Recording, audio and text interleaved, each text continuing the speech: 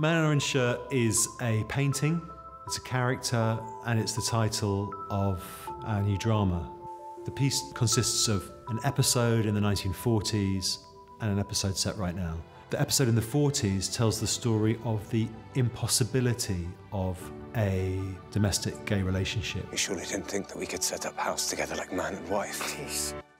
I read it and I was really hooked. It was such a page turner and it wasn't patronising, it was romantic.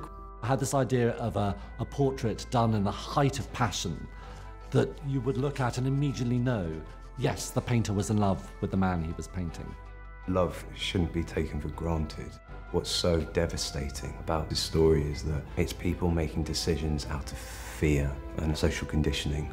Man in an Orange Shirt is challenging, honest, and it can be brutal at parts. It's a drama about the difficulty of intimacy, people trying to love against the odds, but also a story about family secrets. Because it is terrible, it's disgusting to live as if you were animals.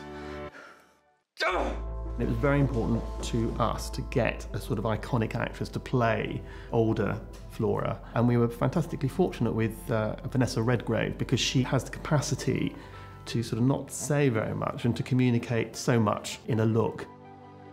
Flora is an incredibly universal character, it seems to me. She's anyone who's ever been the third wheel in a relationship.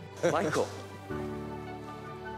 The thing I'd love people to take away from it is just to enjoy and to experience these two emotional stories. And the fact that they're gay is sort of incidental. Hey, Steve, come on. Steve?